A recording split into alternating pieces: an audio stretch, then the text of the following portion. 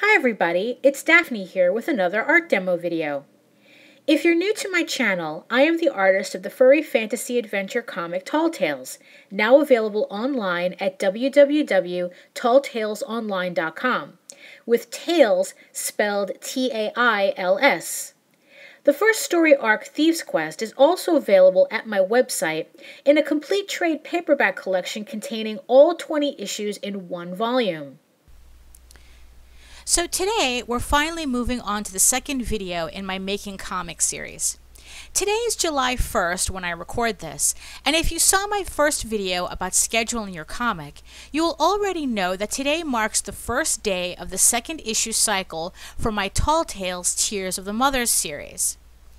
In this 4-month cycle, I will actually be working on 2 comics, issue 2 of Tall Tales and issue 4 of my other fantasy comic, Ego Raven, which I'll talk more about in another video. Today I want to show how layouts make scheduling your comics easier, whether you're just doing one comic or multiple comics. In this case, because I have completed layouts for 2 comics, I can schedule in 1 Ego Raven page per week, along with my 2 already scheduled Tall Tales pages. The whole idea is that the more you prepare yourself for your schedule, the less you have to actually think during your process and actually get your work done more efficiently. I originally was going to say faster, but faster is not always better, so I don't want to put emphasis on it.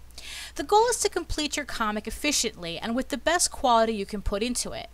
Of course, this really doesn't apply if you have actual company deadlines to meet. As a disclaimer, I'm doing this Making Comics series from a self-scheduling, self-publisher point of view. And even though I'm calling the series Making Comics, there is nothing set in stone with anything I say. Accurately, this series is about how I make comics, and the information I put out can be changed according to what you need for your project, which in the end is the important thing. A couple of months ago, I got the script from my writer, J.D. Calderon, for the second story arc, which adds up to 8 issues when completed, or at least that's the idea. And that's where the importance of layouts come in. To me, layouts are the backbone of any comic project. Without layouts, you're just flying blind as you draw your pages. Maybe you'll be able to get through the project without them, but layout is how you control panel positioning, lettering, pacing, character positions, pretty much the overall flow of the issue, if not the entire series. Layouts are how you keep your project from crashing and burning. The more layouts you can do in advance, the better. So as you can see from the scripts, I use simple post-it tabs to mark out the individual issues. This way I have a visual for where I am in the script where I work. The first thing you're going to do is you're going to read all your scripts through just to give you an overall idea as to how the story is going to unfold. In this particular case, I use yellow highlighter to separate the dialogue from just background descriptions. If you're not doing a single issue comic, I highly recommend that you write all of your scripts first, or get your writer to do it as in my case. This way, not only do you have a complete story to work with, which makes life a lot easier, but you also get to catch story mistakes on the way. Nothing more frustrating than starting a story series than realizing halfway through that the story doesn't work and needs to be changed. Or worse, having to change the story that impacts all of the comic art you did already. Do you read webcomics or indie comics and wonder why some of them just stop suddenly and disappear? Dollars to dimes, it's usually because the artist drew and wrote the comic as they went along and ended up in a corner. And instead of admitting the path that they were on was not really well planned, they just abandoned the project just because they didn't want to change any of the work they committed to. Now that's just my theory, but I've seen it happen way too many times personally to not give it some credence. Drawing comics is hard work to begin with. There's no reason to make it harder on yourself. Now that I have read all of the issues and I know the overall timeline of the story, I start marking how the script is going to break down as pages. As you can see here, here's page 1, page 2, page 3, and so on.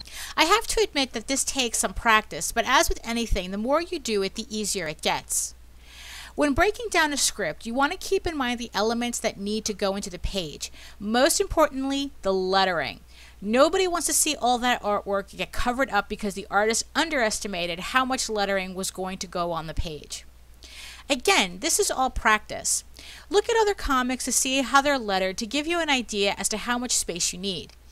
In my case, since I letter all of my own comics and I know how wordy J.D. Calderon can get, I have a pretty good idea as to how all the dialogue, in this case everything that's highlighted, is going to fit.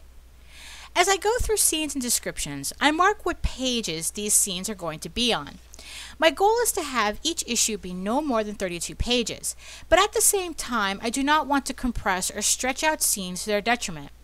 So I just go through the script as loose as I can just to see how everything falls, and then I can go back to fix what I need to. So with issue 1, after breaking it down, I came across my main problem. I want a 32-page comic, but the script is only giving me enough info for 27 pages. Now this might have changed since digital and on-demand printing has been a thing, but I like to keep my page counts pretty much industry standard. I have too many pages for a 24-page book, but not enough for 32. Now my layouts are going to be even more important. Every artist does their layouts differently, but the main thing is to map out the comic before any actual art is committed to paper.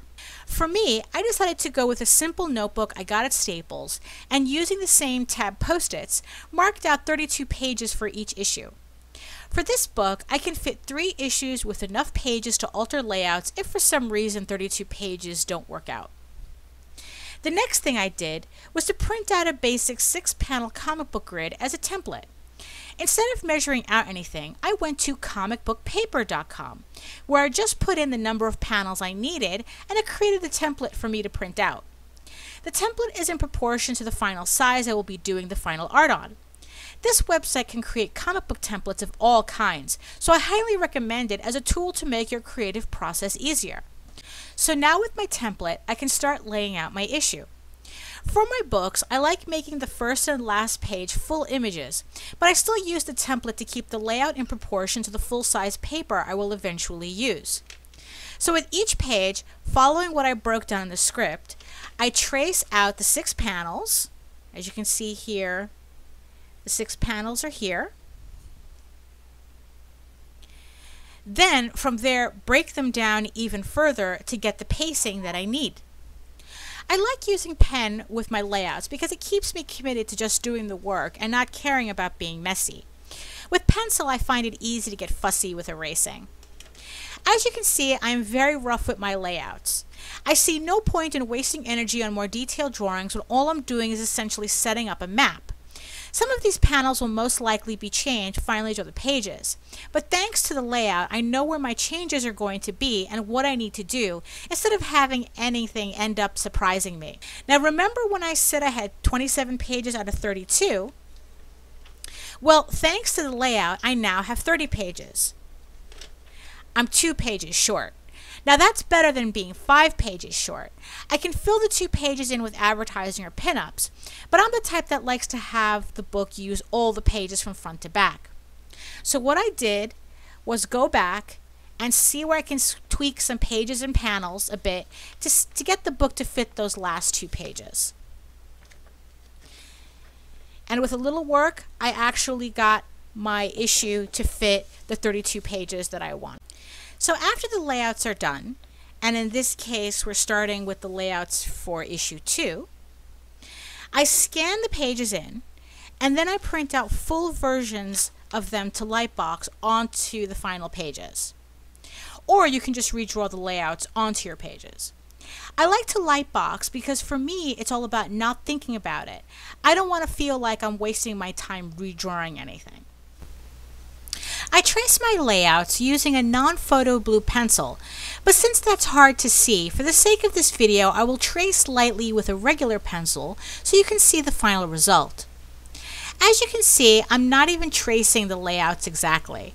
I'm just putting enough marks on the page as reference, since I'll have my actual layouts to work from. After my layouts are traced, I can go ahead and pencil in the details to prep the pages for inking. Depending on how I feel, I may prep more than my 2-page-a-week quota, just to have a completed scene ready.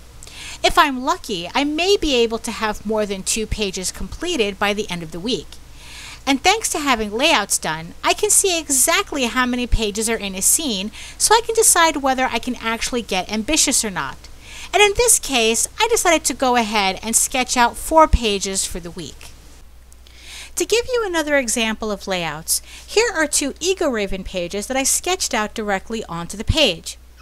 Since this comic is older, this was when I did the layouts directly onto the final pages without using the notebook method. So if I needed to make changes, I had to change them directly on the pages themselves. Using the notebook method is so much easier for me, which is why I use it now.